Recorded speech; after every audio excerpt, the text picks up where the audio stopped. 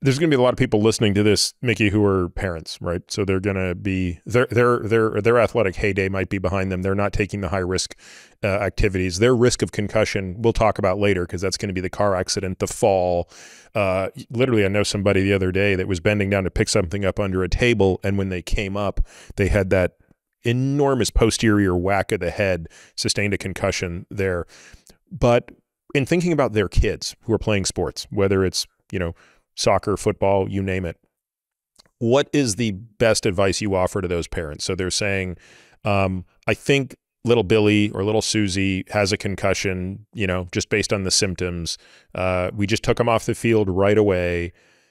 Do we need to come out and see you in Pittsburgh? How many other centers of excellence are there in the country where we could go and get this level of bespoke treatment? That's a hard question to answer, Peter, but it's a great question. And yes, there are centers around the country that do a really good job with this injury.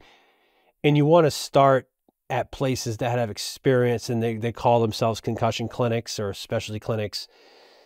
I think they're much more equipped to do the work than a general pediatrician. I mean, you might want to start with your pediatrician, but if you have specialist clinics in your area, you want to start there because they're familiar with the literature and the tools, and by and large are very well equipped to manage these injuries. Approximately how many of these are there? Does every major medical center have one now?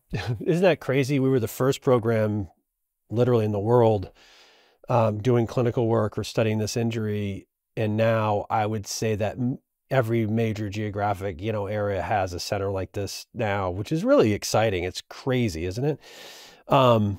Blows my mind to talk about that. It's only 20 years later, So yes, this does exist in most places. If you're in rural Idaho or something, you may not have access to it. But, now that telemedicine is a medium that's widely used, I mean, you have that option available a lot of times, et cetera. So the access is better than it ever has been with that. What are kind of the, just off the top of your head, kind of top 5 programs in the country that you would say would be great places for people to start if they're willing to travel and there's availability? Obviously, your program, what would be the other 5 that you would put on that list? Another program I have an incredible amount of respect for is Inova in Washington, D.C. One of my former fellows is there. We've had 33 fellows train under me, and they're at various sites around the country. I think most of them do a really, really good job.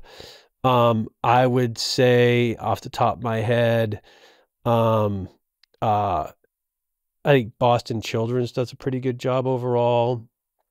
I know there's clinics down in Houston, Texas that do a good job. There's clinics in Phoenix that do a really good job. There's clinics in California that do a good job. I mean, one of my fellows is in North Dakota right now doing great work. I mean, they're out there. You could even go to our website and kind of find out who we've trained and where those patients are. There's access to places, but there's really good programs out there I have great respect for. And we're actually collaborating with a lot of these programs and doing research as well. So, which is a good thing. And would your advice, Mickey, to that parent be, so let's just say, the child experiences a concussion on Monday afternoon. Is your advice to them, you know what, why don't you just kind of keep the kid doing his thing, her thing, and if in 2 weeks it's not better, go see the specialty clinic? Or is your advice, no, go to the clinic right away on Tuesday? I agree with that. Because again, based upon our research, the earlier we see someone, the quicker they get better. Got it. And you do want to start these treatments pretty quickly. And I would say if you can be seen within 7 days of the first thing you got to do, Peter, is make sure there's not an intracranial bleed, right? I mean, yeah. You have to do the medical thing. You got to make sure there's, the red flags aren't there, et cetera, and rule that out. But once that's ruled out, I do think seeking specialty care within a week of injury is going to lead to a much quicker outcome, which is what we're looking for. So basically, it's never too early and it's never too late to seek help for this, is what I'm hearing. I completely agree with that. Yes. Yes.